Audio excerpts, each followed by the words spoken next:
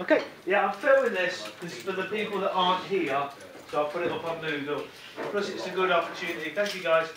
If you can't quite remember or you want to re-look at it, etc. Excuse me, I got a bit of a cold starting, so if I'm a bit bummed up and whatever, just tell me to speak a bit clearer. Alright, sorry, can you speak clearer? Now, thank you. What I want to talk about is the last solar pack for the year, and it's this one. ED1 MT SOLA MPROD. MPROD is short for music production. So this solar pack is associated. Sorry, I'm late. Wait, shush, sit down, come on. Sorry, I'm late. Just come in and sit down, be quiet. Get note taking stuff. Wait. Solar. The last one for the year is this one, MPROD. John, turn around, have a look so you know what we're talking about. MPROD, music production, okay? This one is associated with the music production unit. So far, you've done a mix, which was in the mix, that assignment we had to mix the strokes track. That makes outcome 4. Outcomes 2 and 3 are to do with your involvement in recording sessions, what your activities have been like, how you've been in those sessions. Outcome number 1, though, asks you to explain manufacturer specifications for a range of audio equipment. Now, if you haven't already, most of you won't have, enrolled on this, just click home, and then somewhere down the right hand side here it will say find or search courses. Just type in MPROD and then you can enrol yourself on this course. Okay. Now this concerns the first outcome, so it is very important that you actually put a bit of effort into this one, because, and it even says this further down, as I've said before, with some units you might do some amazing practical work, but one of the outcomes lets you down, namely the sequencing. Some of you guys have submitted some great sequencing tracks, but the screenshot work that is super important because it meets an outcome was either non-existent or poor, so it brought the whole grade down. Same scenario here, guys. This is important. Now, this solar pack, I'll read it to you so you're all aware. Here we go. Welcome to the final solar pack for your first year's study. This solar pack focuses solely on one outcome and cannot be met through the other assignments you have already completed. As I've explained on many occasions, if you put in some fantastic practical work in the studio, it can all be let down by this one outcome. Okay? So it's vital that you try hard. The aim of this outcome in the solar pack is to help to develop your knowledge of the technical specification of a range of studio equipment, which can include, but is not limited to, microphones. We've all done plenty of work for SSI, so you can use that word. Monitors or speakers, such as these. Yeah. A recorder, maybe the HD24, maybe some outboard equipment, the compressors, effects, things like that. The one thing that's not there, what would you say is a main piece of equipment in the recording studio? Yes. The mixing desk. Yeah, you can talk about a mixing desk. Okay. Your task is to research and provide an explanation of 3 pieces of studio equipment, using the manufacturer's specification to support your work. You have much experience of this from your solar pack. You know, when you were talking about the mics and you were saying, oh yes, a frequency response of 20 Hertz to 20 kilohertz, and you found the frequency response chart and you explained things like that. To help you on your way, you can find the PDF manuals for much of the studio equipment you've got. I've got to know an analog studio, but not all of it is there. So if you just go to Google and type in whatever the piece of equipment is, and type user guide or user manual, okay? And you can see there, I put just a few resources for you underneath. The add-ons and the monitors, there's their manual. The AKG mic, there's a guide to monitors. The Rode mic, Shure. There's the Soundcraft Ghost, that's the mixing console, that's the user manual there. There's a couple of websites for information for you to look at, to help, and a few videos as well. Okay, so I put a fair few resources there for you to have a look at, to try and give some stuff. But what I want to do now is just talk you through and give you kind of the bare bones information, if you will, to get you going.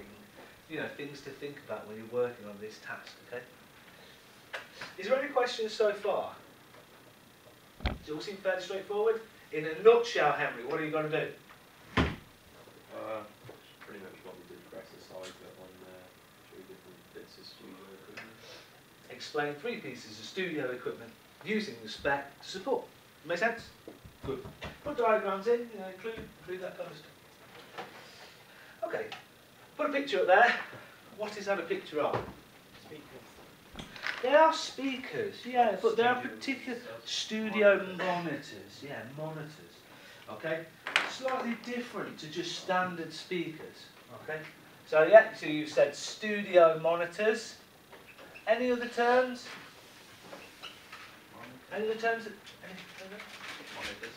Sorry? No. Monitors. Yeah, got monitors. Any other names? What about near field? Near field reference monitors. Struggling to write. Near field reference monitors. Now someone, I think perhaps trying jokingly, said far field, yeah? Who said that? Yeah. What are far field monitors then? Far field. Further from the wall. Near field monitors are designed so that you are near to them. Okay? So you're in a smallish space. Think about the recording studio. Is that room a big room? Where the mixing desk is that a big room? No. No, not really. So those speakers have actually been designed to be listened to fairly close. You know, 2 to 3 metres away, tops. Does that make sense? Okay. And they're near field monitors. The far field monitors that you get, you'll see some studios where the speakers are actually mounted in the wall, and they're almost like PA speakers, big massive ones that are designed to fill huge spaces. Okay. Now, what does it mean by reference, though? What's this reference term going on about? Anybody just hazard a guess? Reference. Okay, so let's put it in this context. Has anybody ever looked at buying a hi-fi? You know, a stereo for the home? Yes. Yeah. Okay. What kind of things do the manufacturers try and sell? What do they try and make the stereo, the hi-fi system, sound like it's good at? Everything. Like what, though? What do you mean, like all the different EQs it has? Go on, keep going. Surround sound. Surround sound. Bass. Bass. That's the big one, isn't it? X-bass. You know, triple boom bass, 3 subwoofers, 2,000 watt sub. Don't they, yeah? Most hi-fi speakers try and sell the fact that they're really bassy. Yeah? And they're great for listening to, guys, they're good for listening to dance music and that kind of stuff. Okay? Now, shush. When you buy those hi-fi systems or stereos, what are you anticipating? When you press play with your music, it's going to be what? Good. It's going to be powerful, they're going to be loud, and they're going to be bassy. So what does that mean the manufacturer of that hi-fi system has done to the sound? With the bass boost, yeah. They will make the bass sound louder. So is that actually accurate to the original recording? No, it's lying. You can't turn it off on some. Say that again, Joe? He's lying. It is lying, isn't it? In a sense, yeah. They're trying to beef the sound up and make it bigger and whatever and stronger. But it's not true. So, here's the idea. Let's say then, Brandon's recorded a band. And he takes all those tracks home, like you've done with Brian Storm and Will's track. You take those tracks home, and you're actually putting your laptop through the hi-fi and mixing the track on that stereo. What's the problem? You're not going to hear it as other people are going to hear it. That's right. You're not going to hear it as other people will hear it. Because you'll be listening to that track going, wow, that's bassy, and you might turn the bass down. And then when you burn it on disc and take it round to your friend's house and put it on their stereo, you might go, oh, there's no bass. Does that make sense? Because you tried to compensate for the fact that Brandon's stereo is extra bassy. So what do we want from? You can bass boost on that. What do we want from our monitors? Flat response. Flat response, don't we? We don't want our speakers to boost the low end. We don't want them to change or colour the sound. We want them to be flat. Does that make sense? So we're actually going to use them to reference material. We want to hear the sound exactly as it was when it was recorded. Does that make sense? And that's what studio monitors or near-field reference monitors are designed to do. They're designed to be natural sounding, flat response, so that you can actually use them to reference material, to actually listen and analyse material as it should sound. Okay? And the companies that make these have spent a lot of time and money in research and development to make those speakers flat frequency response. And there's, you know, as natural sounding, if you will, as they are. Okay, so near field monitors. What's the ideal listening position with two speakers? Like this? So the speakers are firing like that? No, you want No, them, really, you want them at an angle towards your ears. Right in your face. So the tweeter things face. Tweak the position. Go on. So the top tweeter thing, whatever it's called, is pointing your ears. All Illuminati. That's from yesterday. Is that right? Is it 60 then? Yeah. What do we call that type of triangle? Equal. An equilateral triangle, yes. So we should position our monitors like an equilateral triangle, yes. Good. Where have you learnt that? General knowledge. Is it general knowledge? Me, yeah. Or have you talked about it in acoustics? No. Acoustics. No? Yeah? Some people have nodded. Yeah, okay. So, Yeah. when we're talking about actual monitors themselves, studio monitors, okay, there are ways to classify them. Now, these loudspeakers, there's a pair here, okay, you always buy them, you can buy them individually, some people sell them as individual, but generally you at least want a pair. Why, Niall, do you want a pair? Because if you had one, it would be just One equals mono. Oh yeah, mono, two equals stereo, that's right. So a left and a right speaker, for sure. So you get a stereo image. Make sense? Now, these monitors are what we call two-way monitors. Now, what does that mean? Yeah, Colin. Tweeter and woofer. A tweeter and a woofer. Okay. Two-way means there are two speakers. Okay. And in the typical system, you have a. Oh, sorry. With my Wrong speakers, way there. With my speakers, it's generally just double woof. Everything like this. Who needs an expert? No need. A tweeter and a woofer. All about that bar. The tweeter is generally smaller in size and outputs what frequencies? The high frequencies. So the tweeter is for the high frequencies, and the woofer, the larger diameter driver, is for the low. Yes, for the bass, however you want to describe that. Now, this type of an enclosure, and I'll come back to other bits of information in a moment, this type of box that it's in, this is called the enclosure. And this type of enclosure is called a ported enclosure. So what does that mean? And these ones here, look guys, these are examples of ported enclosures, because it's got ports.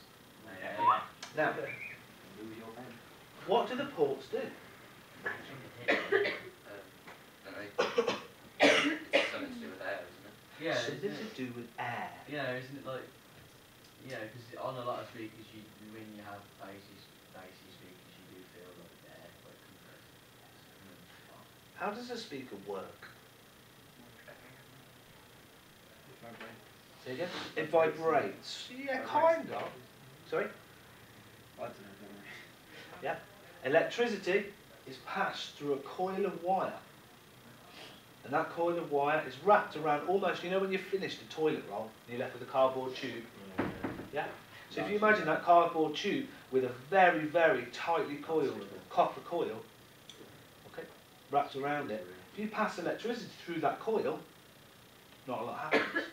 But at the back of the speaker there's a magnet. And if that copper coil is suspended within the magnetic field, and you pass electricity through it, it will make the speaker move, depending on whether it's a positive or negative amount of electricity. Okay, like your sine waves. So it will move the speaker. And when the speaker moves, it pushes air. Do you agree? Now, that's all well and good, though, with this speaker. When it moves forward, where does the air go? Forward. Yeah, when the speaker moves forward, it pushes the air into the room. Do you agree? When it moves back, it comes. But when it goes backwards, what happens to the air movement? Out of the back. It goes, yeah, into the enclosure and it's pushed out of those holes, out of the ports. Now, who has, everyone's done this I'm sure, you know when you get like an empty bottle and you blow over the top, what happens? Correct. It was me. Is it? Make the noise? Right, Not so. so have we all done that? Yeah, you get a bottle and you blow over the top and it makes that noise. That noise is the sound of the bottle resonating. Okay, going to do it then. Oh, Come on. let down. Just do it again, do it again. Come on, try. Oh, we got a little bit. Just you making that noise. Hang on, Harry's going for it. Look at him, he's going for it. Quick, take a look, quick, take a look. Science experiment here, guys. No, Yeah. drink Right. a bit. Drink You some. can't blow directly over. You've got to blow Right. over. Don't tell me how to do what I do best. You clearly go like. Oh. That's it. Now what I'll happens, give you it. No, hang on guys, that's enough. What happens if Harry keeps drinking the liquid? He will need The a sound's The gonna pitch gets Lower. lower because the volume inside the bottle has increased. Okay? The idea gets transferred across to the ports. If you change the size of these ports, you can actually change the frequency at which these ports will resonate. Okay? Much exactly the same principle as this. And again, the manufacturers of these monitors have researched and developed the size of those ports and have tuned the actual enclosure to resonate at a certain frequency. Now, why would they want a loudspeaker box to resonate at a certain frequency? To boost a certain frequency. To actually help. And I'm going to draw it here now that that's drawn. I'm going to draw this. What is this I'm drawing?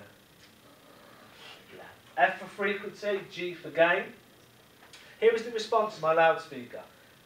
Let's do 20 kilohertz, 20 hertz. So in the high frequency, it's quite responsive, but as it gets down to the very low frequency, let's say around 50 hertz, it starts to lose response. Yeah? If we put 20 hertz into this loudspeaker, will it be able to recreate it? The answer is no. Okay? It loses its ability to actually output that frequency. So, our loudspeaker at around about 50 hertz, look, starts to drop off. So here's a good idea. Let's tune these ports, so that they resonate at 50 hertz. Yeah? So that then we actually get an extended bass response. Does that make sense? So the loudspeaker enclosure will actually help deliver 50 hertz because we've tuned the loudspeaker enclosure, should I say. Be happy if that makes sense. Good. Yeah, you look at ICE systems. What are ICE systems? In-car entertainment. You know when you see the boy racers, Kevs or whatever you call them around here. And they have the large subs in the boot of their car. Yeah, they'll actually have the enclosures tuned, large ports, don't they, in those, to get down to maybe 35 hertz, so they can really go you know, right down to the low Is that frequencies. you? Okay, so I'm just gonna wipe that off. If anyone wants to copy that down. Yeah. Well, just John, it just vibrates. You see it on my fucking face. Oi, calm down. Thank you, John. Now, these loudspeakers actually have a switch, so you can turn them on. So what does that mean they require? Power, electricity. Now, why would a loudspeaker require power? Well, it's got to kick the power out somehow. Say it again. It's got to kick the power out. Joe?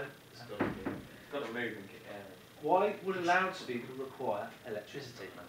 It has an amplifier. Okay. So these speakers, and these ones here, these add-ons, these are what are called active. Now active means that the loudspeaker has an amplifier inside. So actually inside this box there is an amplifier and the speakers. So that the signal from your mixing desk or whatever it may be goes into the speaker, the amplifier boosts the signal and then it powers the speaker. Okay. Now, how many actual amplifiers do you think are inside one of these? No, one. These, both of these examples are actually called bi-amplified. Bi meaning two. Well done. Henry. Two. There's two amplifiers inside these speakers. Now one amp. Oi, shh. That video's rolling. I want them to be able to hear what I'm saying. Bi-amplifier. Oi. Bi-amplifier. Two amplifiers. Okay. One amplifier to drive and power what? The woofer. And a smaller amplifier to power the tweeter. Okay. So does that make sense? Yes. Bi-amplified, active, two-way, near-field reference monitors. We've covered quite a lot of stuff already for this assignment, and it's all very basic. There is an issue though, and this is where it gets slightly more complicated, but not so that I don't think you'll understand.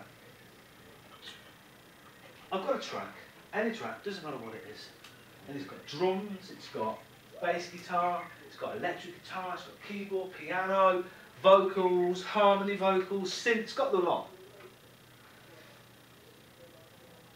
What happens if I send the whole bandwidth, that means 20 hertz all the way to 20 kilohertz, so the kick drum all the way to the hi-hat, what happens if I send all of that sound to the tweeter? Is this little speaker here designed It won't take it. to play, if you will, a kick drum? No. The answer is no, it's not. So what might happen to it? It'll break. It'll clip, it'll store, and ultimately it'll break. Here's the flip side. If I've got a speaker that's 15 inches in diameter, so it's about this big, okay? Hold that thought. If I say 16 kilohertz, this frequency, what does that mean? Give me in a maths style lesson, what does 16 kilohertz mean? 16,000 hertz, but what are we talking about? Talking big time within the human hearing. Thank you. 16,000 full cycles of the sine wave, positive, negative, per second. So if this loudspeaker at the top is going to output 16 kilohertz, 16,000 forward, backward movements per second, that speaker's got to move really quickly, hasn't it? Now, transfer that across to the 15-inch speaker. Can a 15-inch speaker that big go forwards and backwards 16,000 times in a second? Probably could have struggled really. There you go. It might be able to, question mark, It's not meant to. but most likely it's going to struggle big time. So it's not great. So how do we get over this problem? Basically, I don't want 16 kilohertz going to my woofer. And I don't want 80 hertz, a bass drum, going to my tweeter.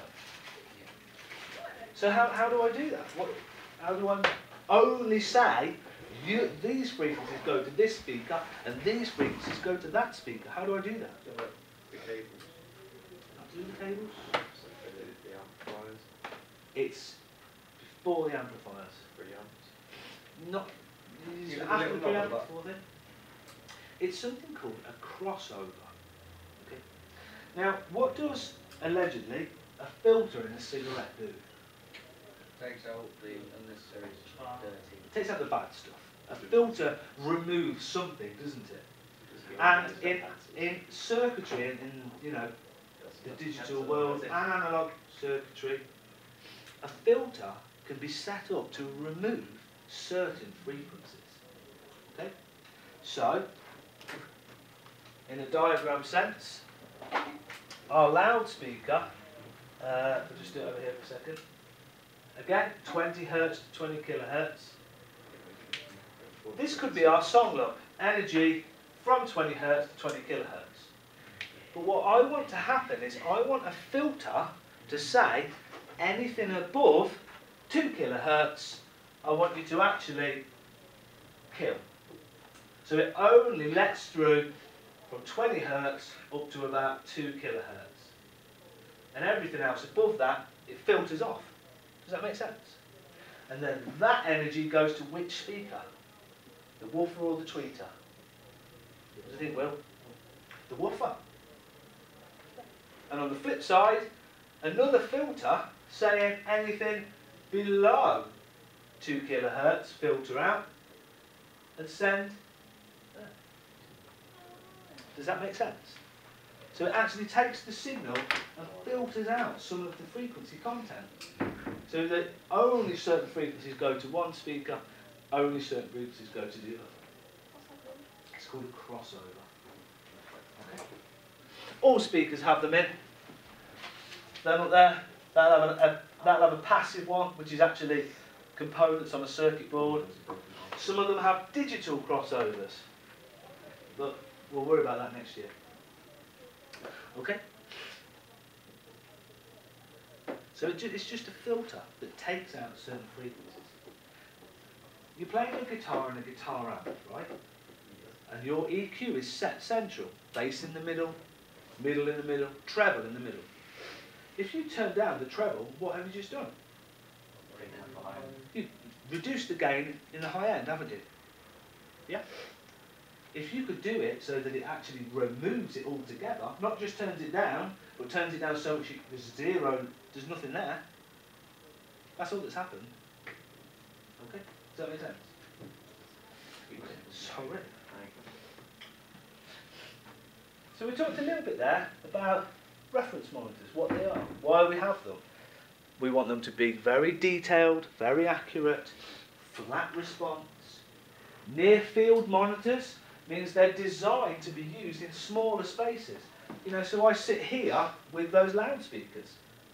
I'm going to have a computer here or a mixing desk. I don't want to be 500 feet away. I want to be near all the equipment, don't I? Okay, so they're designed to be listened to close up. These ones are two-way. Two-way meaning there's two speakers, low frequency, high frequency. And the signal that's sent to them is filtered out via a crossover. Okay, people have just taken notes, so I'm going to move on to another topic in a second.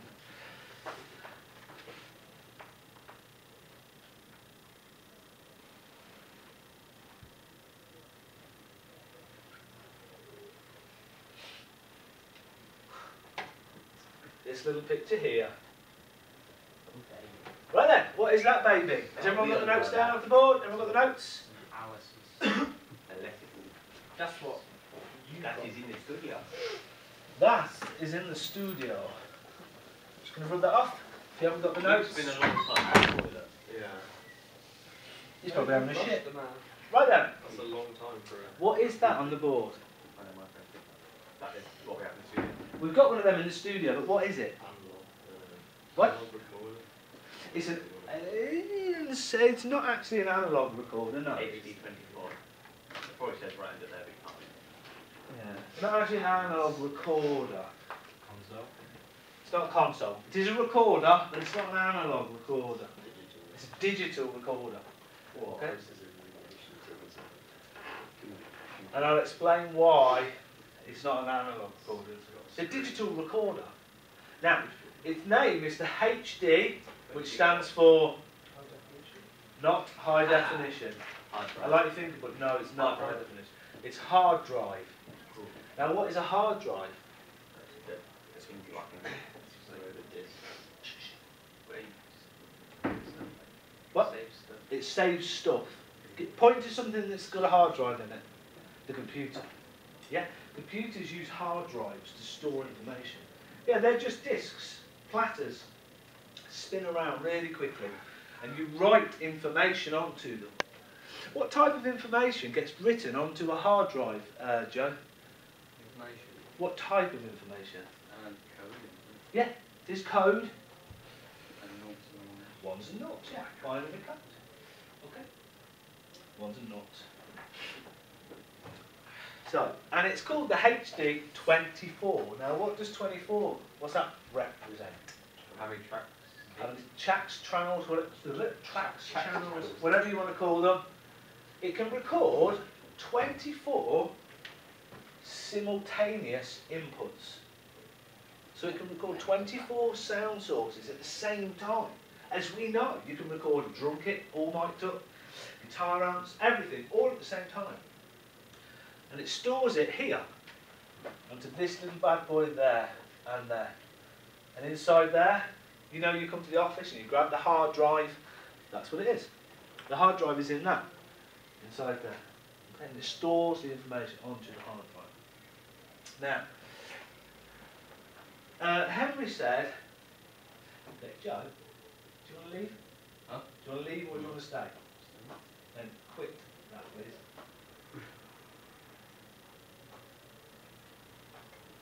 Now, Henry said it's an analog recorder. You're wrong. He was wrong because we know it's digital because it records onto a hard drive, which is ones and noughts. That's digital. Okay. But can it record an analog input? Will's not in. What do I mean by analog input? Analog is electricity, the world of electricity. Digital, ones and noughts. What does a guitar output? Does a guitar actually output sound? No. Electricity. First question, does a guitar output sound? No. No, it doesn't. No. Does not, does not output sound. Yeah, you can hear the strings vibrating. That's what I meant. Yeah, but it doesn't Well, you output plug it- sound. You mean when you plug it in? Yeah, of course. Yeah. It's an electric guitar, so you plug it in for sure. Okay. So what actually gets sent down that cable? Electricity. It's electricity. Quite a few people were saying. It is electricity sound. No, it's electricity, isn't it? Yeah, you don't go home and put your finger in the wall socket and get a tune, do you? No. It's electricity. I'll just go home and stick my fingers in wall sockets anyway. The thing is, we've talked about this. This device here, this is this piece of equipment's job to make the sound, to convert the electrical signal from the mixing desk into sound waves. Does that make sense? Anything that's electricity driven, if you will, is what's known as analog. So, can this device record analog? Will said yes. The answer is yes. On the back here, it's quite hard to distinguish if I zoom. So it's not. I couldn't find a better. Just there, it says input, and if you can see this section here, there are 4, 8, 12, 16, 20, 24 jack sockets. Each one for your input. So if you get a guitar and you plug it into number 1 there, record on channel 1, you'll see a signal. If you unplug it from 1 and put it in 12 or whatever, and you record 12, you'll see the input signal there. I think you can just go straight into the back of it. Sorry? You can. Of course you can, yeah.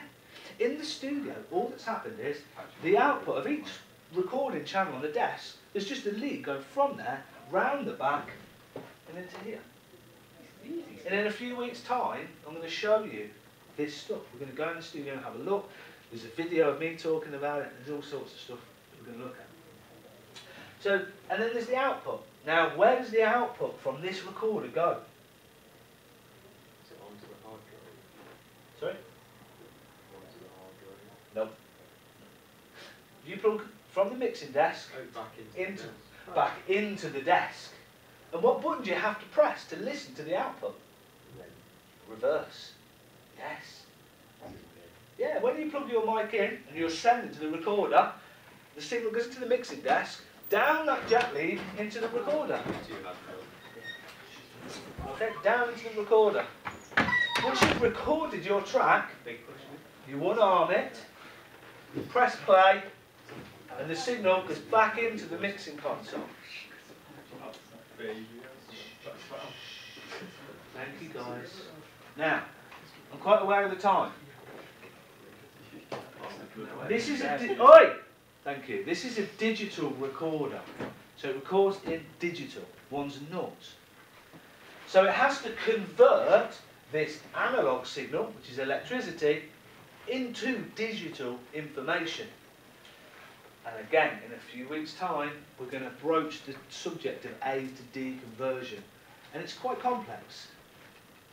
Okay? But we're going to have a go at it.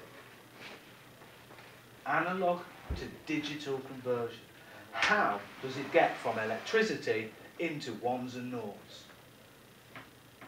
Okay? This is what happens. This device is an analog to digital converter. It takes all these analog signals, the electricity from the mixing desk, and converts it into ones and noughts to store on the hard drive. Now, can that recorder also take a digital signal? The answer is yes. And that is just here. 1, 2, 3. And it uses something called ADAT optical.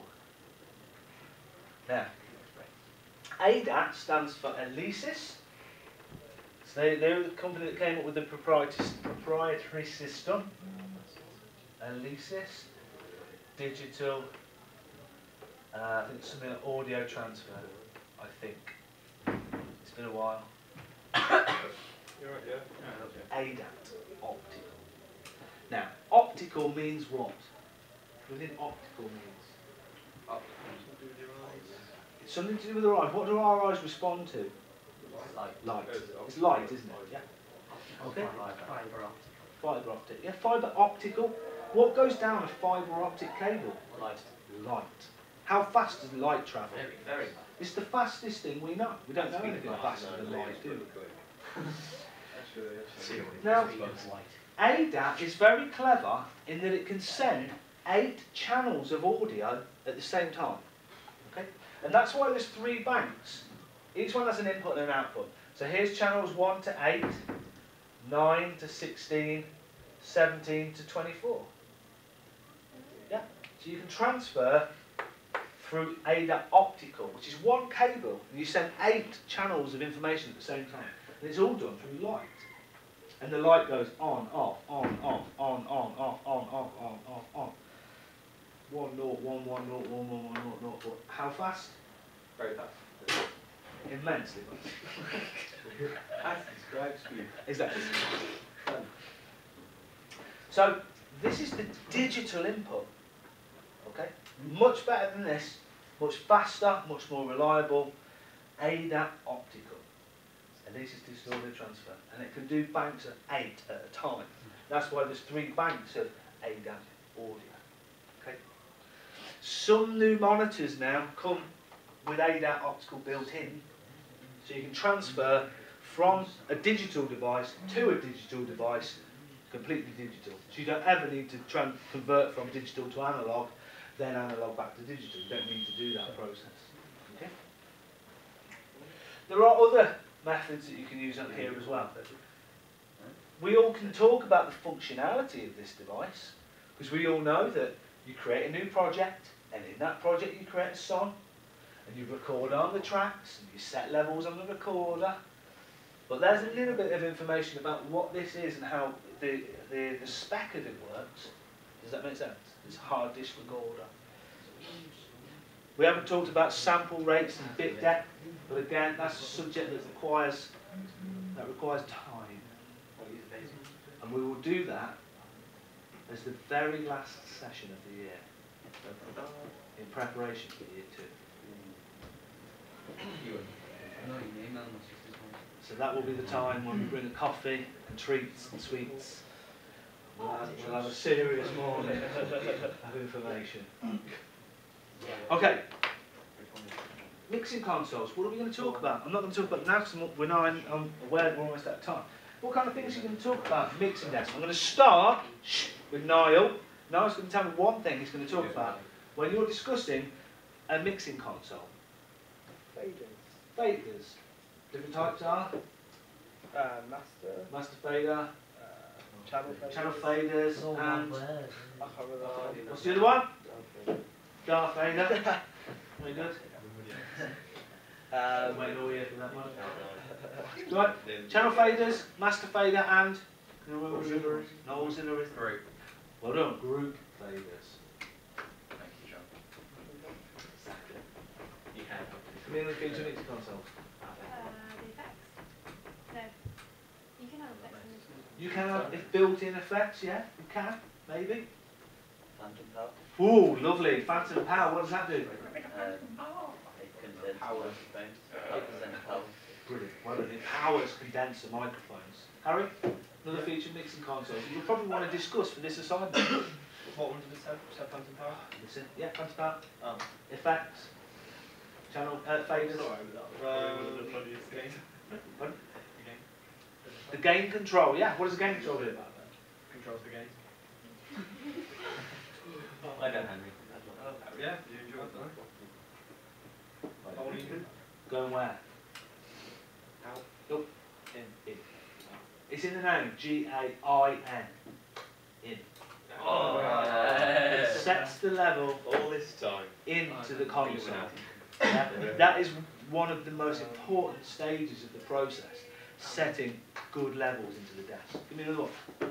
Panning. Oh, you. Pan, lovely, we all know what pan does. Left, right, stereo field. Reversing.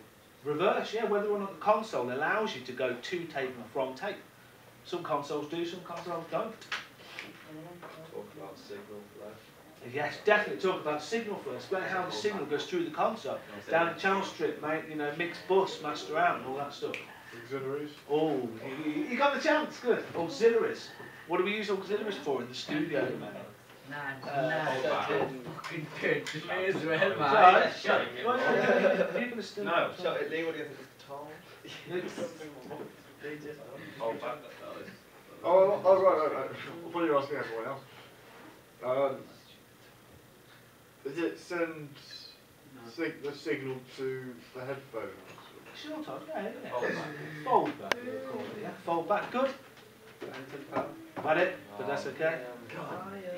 EQ, lovely. Yeah. On the Ghost, that's the mixing console we use in the studio, that has a 4-band EQ. You 4 at the bottom, tell me what those 4 bands are. 1 each, go. Low frequency. High frequency.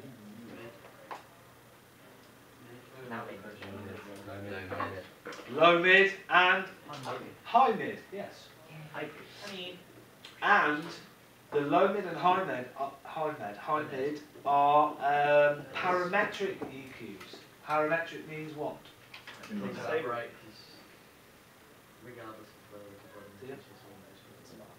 See what you said? That doesn't matter. Anybody? What does a parametric EQ do for you? Parametric. Instead of it being a fixed frequency, Oh, so you can only, like the high frequency, you can only add or take away gain at 12 kilohertz. It's when you can choose what band. It's called a sweepable frequency, so you can actually choose the frequency. And then boost or take it out. Parametric. Plus many other features. Now, three pieces of studio gear, guys. There are things here for you, look, manuals and information, websites to look at, videos to watch. If you've got any problems, let me know. When do we start to work on this? Today. Nope. Tomorrow. Tomorrow in Solar. SOLA time.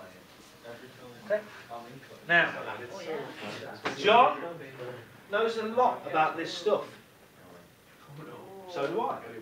So does Max. Come and speak to us. Show us what you've done. Okay? If you don't do this, you cannot pass the course. This one is one of the 4 outcomes for the music production unit. Okay? If you decide that you haven't got much to do over the Easter holidays, you have now. Okay? Thanks, Craig. That's quite alright. Much appreciated. Now, I am still waiting for backline tech. You've got to add something? Great. You've got everything for yours now? Yeah, I'm Oh, calm down. Ooh. Luke, backline tech. I still got to get that DVD as well. It's you, sorry. You. No, No backline tech. Let's get on it. You've got my back on tech now, haven't you? I've got paperwork, Yeah. these videos. Yours, good. Who Harry, did our video? hello, backline tech. Yeah, Who did our video? Don't want a reason, I'm just saying I haven't had it. No, it's. I haven't had it. Oh, do we have to hand in this as well? Yes. Oh, I get on that as well. How many times do I have to say this? I know, I got really confused last week. Front sheet, all paperwork printed off, videos on disc. No, you don't do this. Joe, nothing from you, Joe Harris. Quaid, had yours. Yeah. Will, Ollie, had yours. John, you've got all your paperwork, Yeah. but not videos. Yeah, you know the CD you gave me?